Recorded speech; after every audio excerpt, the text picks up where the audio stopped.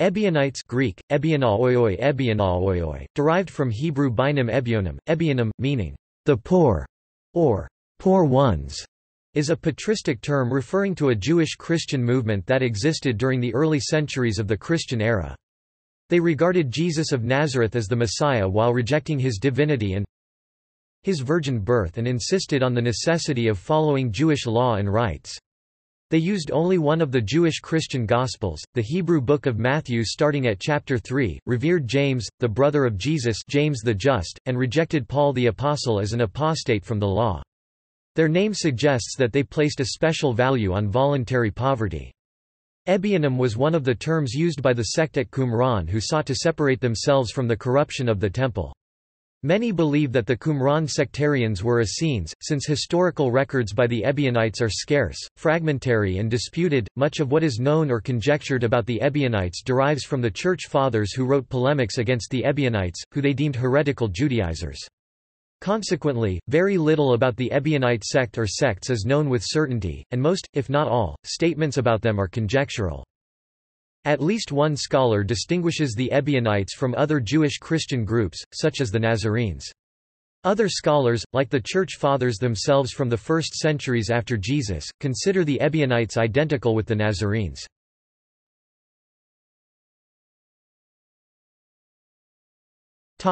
Name.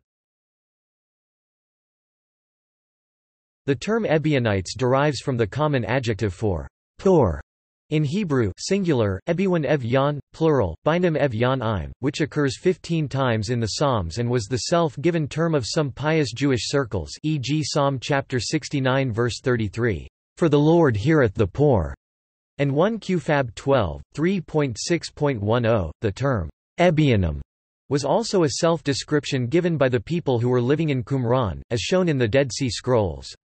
The term the poor was at first a common designation for all Christians, a reference to their material and voluntary poverty. The Hellenized Hebrew term, Ebionite, Ebioni, was first applied by Irenaeus in the 2nd century without making mention of Nazarenes, c. 180 CE.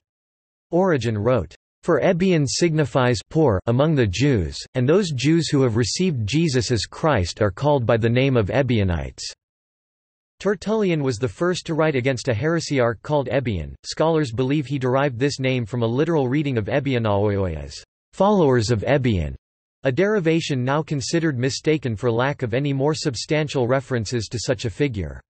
The term, the poor, Greek takoi, was still used in its original, more general sense. Modern Hebrew still uses the biblical Hebrew term, the needy, both in histories of Christianity for Ebionites, bynum, and for almsgiving to the needy at Purim.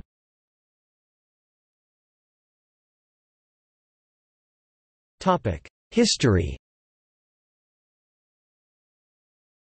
The earliest reference to a group that might fit the description of the later Ebionites appears in Justin Martyr's dialogue with Trypho, c. 140. Justin distinguishes between Jewish Christians who observe the law of Moses but do not require its observance upon others and those who believe the Mosaic law to be obligatory on all. Irenaeus c. 180 was probably the first to use the term Ebionites to describe a heretical Judaizing sect, which he regarded as stubbornly clinging to the law. Origen c. 212 remarks that the name derives from the Hebrew word evion, meaning poor. Epiphanius of Salamis in the 4th century gives the questionable but also most complete account in his heresiology called Panarion, denouncing 80 heretical sects, among them the Ebionites. Epiphanius mostly gives general descriptions of their religious beliefs and includes quotations from their Gospels, which have not survived. According to the Encyclopaedia Britannica 2011, the Ebionite movement may have arisen about the time of the destruction of the Jewish temple in Jerusalem AD 70. Paul talks of his collection for the poor among the saints in the Jerusalem church, but this is generally taken as meaning the poorer members of the church rather than a schismatic group. The actual number of groups described as Ebionites is difficult to ascertain, as the contradictory patristic accounts in their attempt to distinguish various sects sometimes confuse them with each other. Other groups mentioned are the Carpocratians, the Cerinthians, the Elkesaites, the 4th-century Nazarenes and the Sampsaeans, most of whom were Jewish Christian sects who held Gnostic or other views rejected by the Ebionites. Epiphanius, however, mentions that a group of Ebionites came to embrace some of these views despite keeping their name, as the Ebionites are first mentioned as such in the 2nd century. Their earlier history and any relation to the First Jerusalem Church remains obscure and a matter of contention. There is no evidence linking the origin of the later sect of the Ebionites with the First Jewish-Roman War of 66–70 CE or with the Jerusalem Church led by James. Eusebius relates a tradition, probably based on Aristo of Pella, that the early Christians left Jerusalem just prior to the war and fled to Pella beyond the Jordan River, but does not connect this with Ebionites. They were led by Simeon of Jerusalem d. 107 and during the Second Jewish-Roman War of 115–117, they were persecuted by the Jewish followers of Bar Kokhba for refusing to recognize his messianic claims. According to Harnack, the influence of Elkesaites places some Ebionites in the context of the Gnostic movements widespread in Syria and the lands to the east. After the end of the First Jewish-Roman War, the importance of the Jerusalem Church began to fade. Jewish Christianity became dispersed throughout the Jewish diaspora in the Levant, where it was slowly eclipsed by Gentile Christianity, which then spread throughout the Roman Empire without competition from Judaizing Christian groups. Once the Jerusalem Church was eliminated during the Bar Kokhba revolt in 135, the Ebionites gradually lost influence and followers. According to Chaim Maccoby 1987, their decline was due to marginalization and persecution by both Jews and Christians. Following the defeat of the rebellion and the expulsion of all Jews from Judea, Jerusalem became the Gentile city of Aelia Capitolina. Many of the Jewish Christians residing at Pella renounced their Jewish practices at this time and joined to the mainstream Christian church. Those who remained at Pella and continued in obedience to the law were deemed heretics. In 375, Epiphanius records the settlement of Ebionites on Cyprus, but by the 5th century, Theodoret of Cyrus reported that they were no longer present in the region.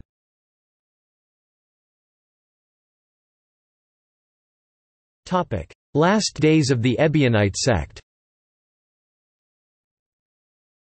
Some scholars argue that the Ebionites survived much longer and identify them with a sect encountered by the historian Abd al-Jabbar ibn Ahmad around the year 1000. There is another possible reference to Ebionite communities existing around the 11th century in northwestern Arabia in Sefer Hamasout, the Book of the Travels of Rabbi Benjamin of Tudela, a rabbi from Spain. These communities were located in two cities, Tayma and Tilmas, possibly Sa-Da in Yemen. The 12th-century Muslim historian Muhammad al-Shahrastani mentions Jews living in nearby Medina and Hejaz who accepted Jesus as a prophetic figure and followed traditional Judaism, rejecting mainstream Christian views. Some scholars argue that they contributed to the development of the Islamic view of Jesus due to exchanges of Ebionite remnants with the first Muslims.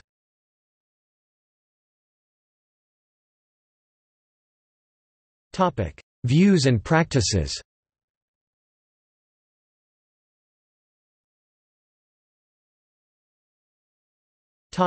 Judaic and Gnostic Ebionitism.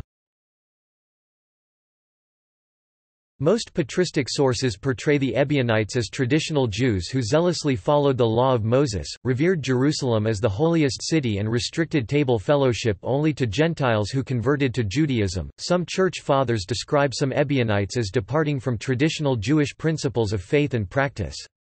For example, Epiphanius of Salamis stated that the Ebionites engaged in excessive ritual bathing, possessed an angelology which claimed that the Christ is a great archangel who was incarnated in Jesus and adopted as the Son of God, opposed animal sacrifice, denied parts or most of the law, practiced Jewish vegetarianism and celebrated a commemorative meal annually on or around Passover with unleavened bread and water only. In contrast to the daily Christian Eucharist, the reliability of Epiphanius's account of the Ebionites is questioned by some scholars. Shlomo Pines, for example, argues that the heterodox views and practices he ascribes to some Ebionites originated in Gnostic Christianity rather than Jewish Christianity and are characteristics of the Elkesaites sect, which Epiphanius mistakenly attributed to the Ebionites. Another church father who described the Ebionites as departing from Christian orthodoxy was Methodius of Olympus, who stated that the Ebionites believed that the prophets spoke only by their own power and not by the power of the Holy Spirit, while mainstream biblical scholars do suppose some Essene influence on the nascent Jewish Christian Church in some organizational, administrative and cultic respects. Some scholars go beyond that assumption. Regarding the Ebionites specifically, a number of scholars have different theories on how the Ebionites may have developed from an Essene Jewish messianic sect. Hans Joachim Schoeps argues that the conversion of some Essenes to Jewish Christianity after the Siege of Jerusalem in 70 CE may be the source of some Ebionites adopting Essene views and practices, while some conclude that the Essenes did not become Jewish Christians, but still had an influence on the Ebionites. Epiphanius of Salamis, in his book Panarion, 30, 17–5, said, "But I already showed above that Ebion did not know these things, but later, his followers that associated with Elkesai had the circumcision, the Sabbath and the customs of Ebion, but the imagination of Elkesai." Epiphanius made it clear that the original Ebionites were different from those heterodox Ebionites that he described.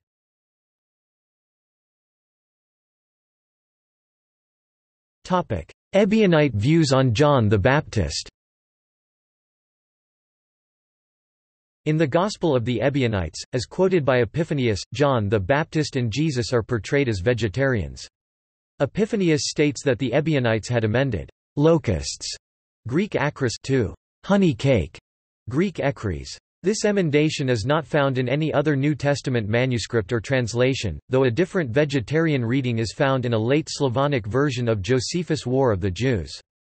Pines 1966 and others propose that the Ebionites were projecting their own vegetarianism onto John the Baptist. Robert Eisenman suggests that the Ebonim followed the Nazirite oath that was associated with James the brother of Jesus.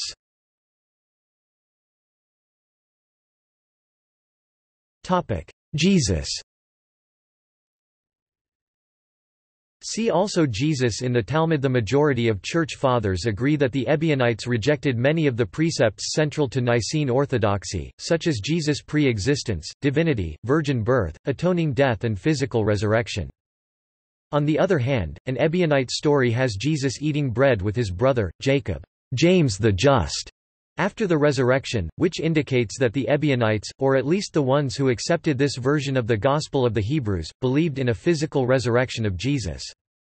The Ebionites are described as emphasizing the oneness of God and the humanity of Jesus as the biological son of Mary and Joseph, who by virtue of his righteousness was chosen by God to be the messianic prophet like Moses, foretold in Deuteronomy chapter 18 verses 14–22 when he was anointed with the Holy Spirit at his baptism. Origen Contra Celsum 5.61 and Eusebius Historia Ecclesiastica 3.27.3 recognize some variation in the Christology of Ebionite groups, for example, that while all Ebionites denied Jesus' pre-existence, there was a sub-group which did not deny the virgin birth. Theodoret, while dependent on earlier writers, draws the conclusion that the two sub-groups would have used different Gospels. Of the books of the New Testament, the Ebionites are said to have accepted only a Hebrew or Aramaic version of the Gospel of Matthew, referred to as the Gospel of the Hebrews, as additional scripture to the Hebrew Bible. This version of Matthew, Irenaeus reports, omitted the first two chapters on the Nativity of Jesus and started with the baptism of Jesus by John the Baptist. The Ebionites believed that all Jews and Gentiles must observe the commandments in the law of Moses in order to become righteous and seek communion with God.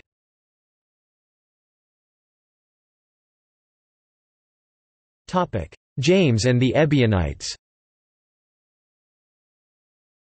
One of the popular primary connections of the Ebionites to James is that noted by William Whiston in his edition of Josephus 1794, where he notes regarding the murder of James, the brother of Jesus, "We must remember what we learn from the Ebionite fragments of Hegesippus, that these Ebionites interpreted a prophecy of Isaiah as foretelling this very murder." That Hegesippus made this connection from Isaiah is undisputed. However, Whiston's identification of Hegesippus as an Ebionite, while common in 18th and 19th century scholarship, is debatable. The other popularly proposed connection is that the ascents of James in the pseudo-Clementine literature are related to the Ebionites. The Book of Acts begins by showing Peter as leader of the Jerusalem church, the only church in existence immediately after the ascension, though several years later, Paul lists James prior to Cephas, Peter, and John as those considered pillars, Greek styloi, of the Jerusalem church. Eusebius records that Clement of Alexandria wrote that Peter, James and John chose James, the brother of Jesus, as bishop of Jerusalem, but Eusebius also subjects James to the authority of all the apostles. Peter baptized Cornelius the centurion, introducing uncircumcised Gentiles into the Church in Judea. Paul, apostle to the Gentiles, established many churches and developed a Christian theology, see Pauline Christianity. At the Council of Jerusalem c. 49, Paul argued to abrogate Mosaic observances for non-Jewish converts. When Paul recounted the events to the Galatians chapter 2 verses 9 to 10, he referred only to the remembrance of the poor rather than conveying the 4 points of the Council of Jerusalem. Acts chapter 15 verses 19 to 21. James Dunn notes the conciliatory role of James as depicted in Acts in the tension between Paul and those urging the law of Moses upon Gentiles. According to Eusebius, the Jerusalem church fled to Pella, Jordan after the death of James to escape the siege of the future Emperor Titus. After the Bar Kokhba revolt, the Jerusalem church was permitted to remain in the renamed Aelia Capitolina, but notably from this point onward all bishops of Jerusalem bear Greek rather than evidently Jewish names. Scholars such as Pierre-Antoine Bernheim, Robert Eisenman, Will Durant, Michael Goulder, Gerd Ludemann, John Painter and James Tabor argue for some form of continuity of the Jewish Jerusalem church into the 2nd and 3rd centuries and that the Ebionites regarded James, the brother of Jesus, as their leader. Scholars, including Richard Bauckham, distinguish the high Christology practiced by the Jerusalem Church under James with the low Christology later adopted by the Ebionites. Tabor argues that the Ebionites claimed a dynastic apostolic succession for the relatives of Jesus. Epiphanius relates that the Ebionites opposed the Apostle Paul, who they saw as responsible for the idea that Gentile Christians did not have to be circumcised or follow the law of Moses, and named him an apostate. Epiphanius further relates that some Ebionites alleged that Paul was a Greek who converted to Judaism in order to marry the daughter of a high priest of Israel, but apostatized when she rejected him, as an alternative to the traditional view of Eusebius that the Jerusalem church simply became integrated with the Gentile church. Other scholars, such as Richard Bauckham, suggest immediate successors to the Jerusalem church under James and the relatives of Jesus were the Nazareans who accepted Paul, while the Ebionites were a later offshoot of the early 2nd century.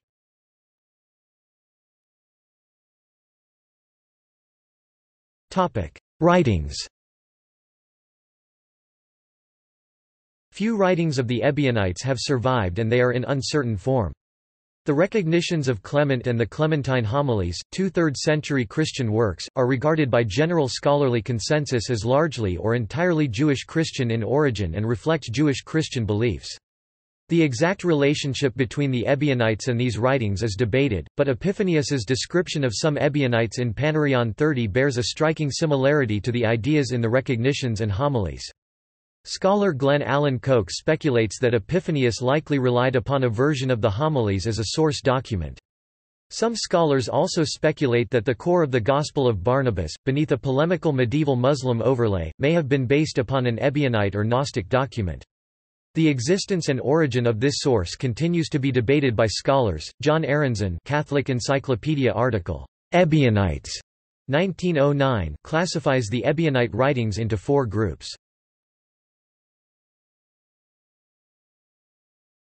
Topic: Gospel of the Ebionites. Irenaeus stated that the Ebionites used Matthew's Gospel exclusively. Eusebius of Caesarea wrote that they used only the Gospel of the Hebrews. From this, the minority view of James R. Edwards 2009 and Bodley's librarian Edward Nicholson 1879 claim that there was only one Hebrew Gospel in circulation, Matthew's Gospel of the Hebrews. They also note that the title Gospel of the Ebionites was never used by anyone in the early Church. Epiphanius contended that the Gospel the Ebionites used was written by Matthew and called the Gospel of the Hebrews. Because Epiphanius said that it was not wholly complete, but falsified and mutilated. Writers such as Walter Richard Castles (1877) and Pearson Parker (1940) consider it a different edition of Matthew's Hebrew Gospel. However, internal evidence from the quotations in Panarion 30.13.4 and 30.13.7 suggest that the text was a gospel harmony originally composed in Greek. Mainstream scholarly texts, such as the Standard Edition of the New Testament Apocrypha edited by Wilhelm Schneemelcher, generally refer to the text Jerome cites as used by the Ebionites as the Gospel of the Ebionites, though this is not a term current in the early Church.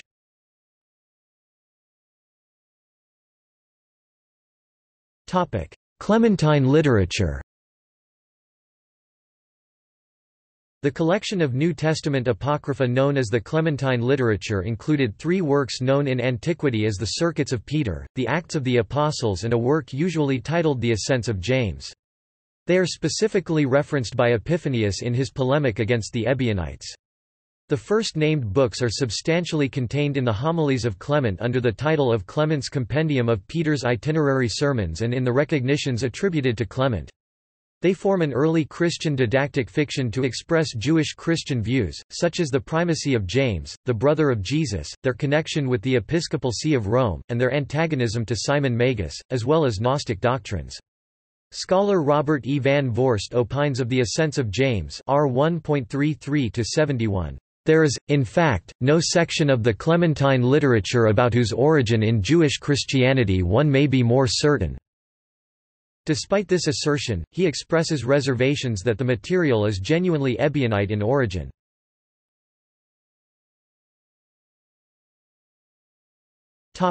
Symmachus.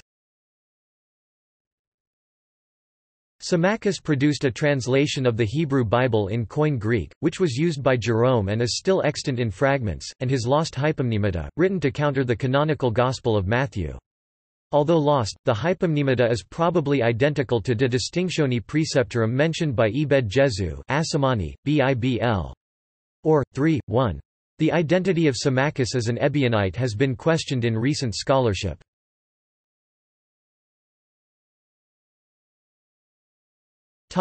Elkesaites. Hippolytus of Rome c.230 reported that a Jewish Christian, Alcibiades of Apamea, appeared in Rome teaching from a book which he claimed to be the revelation which a righteous man, Elkesaites, had received from an angel, though Hippolytus suspected that Alcibiades was himself the author. Shortly afterwards, Origen recorded a group, the Elkesaites, with the same beliefs.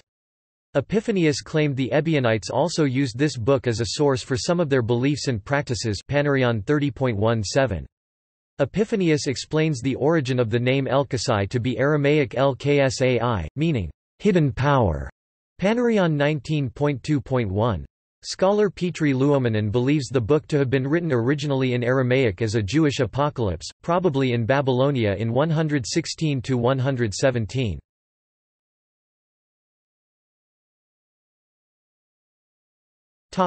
Religious and critical perspectives. The mainstream Christian view of the Ebionites is partly based on interpretation of the polemical views of the Church Fathers who portrayed them as heretics for rejecting many of the central Christian views of Jesus and allegedly having an improper fixation on the law of Moses at the expense of the grace of God. In this view, the Ebionites may have been the descendants of a Jewish Christian sect within the early Jerusalem Church which broke away from its mainstream theology.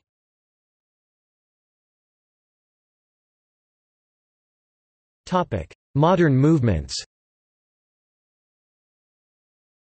The counter-missionary group Jews for Judaism favorably mentions the historical Ebionites in their literature in order to argue that Messianic Judaism, as promoted by missionary groups such as Jews for Jesus, is Pauline Christianity misrepresenting itself as Judaism. Some messianic groups have expressed concern over leaders in Israel who deny Jesus' divinity and the possible collapse of the messianic movement due to a resurgence of Ebionitism. In a 2007 polemic, a messianic writer asked whether Christians should imitate the Torah observance and acceptance of rabbinic understanding of Neo-Ebionites, who are defined as those who accept Jesus as Messiah, reject Paul and claim Moses as the only guide for Christians.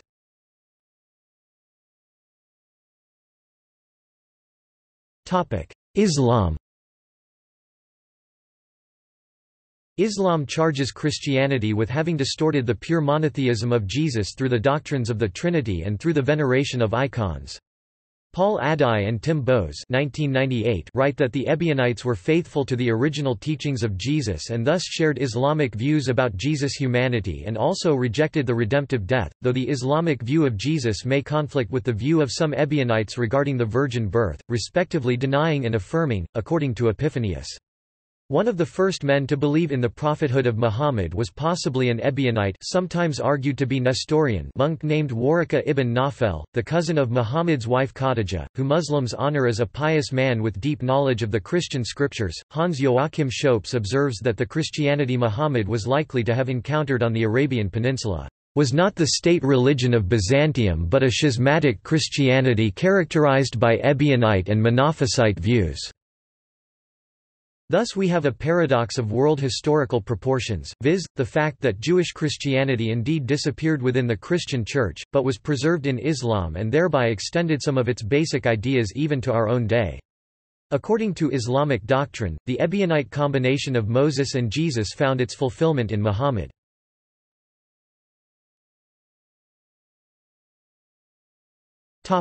See also: Early Christianity, Flight to Pella.